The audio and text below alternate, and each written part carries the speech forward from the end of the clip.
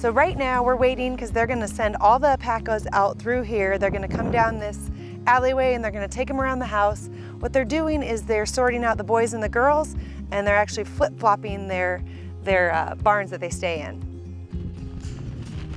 The nice thing about these animals, they never run into you. Oh. They totally respect your space. Not like a cow that'll run you over? Not like horses, not like cows. Okay. They will have absolutely no interest in running into you.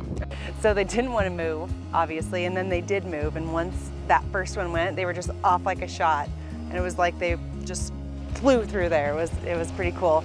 They're really interesting the way that they react to each other. You know, they're just free-flowing, but then they were definitely part of a group, so very cool.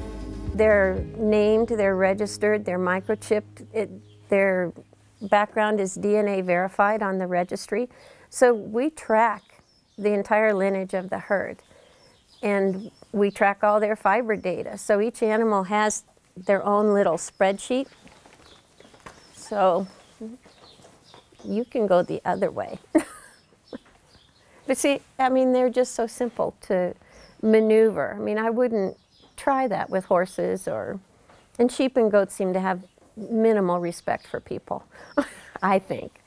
And these are very responsive animals. So it makes life so much easier for us. What isn't easy for most people is to know the difference between an alpaca and a llama. But according to Jane, there are clear physical and behavioral distinctions between the two. The alpacas have a spear-shaped ear. They're much woollier than the llamas, and their personality is extremely different. Llamas are very analytical. They're more aloof. They make decisions. So you have to work with a llama, and a llama has to agree with you. But they are the most incredible animal.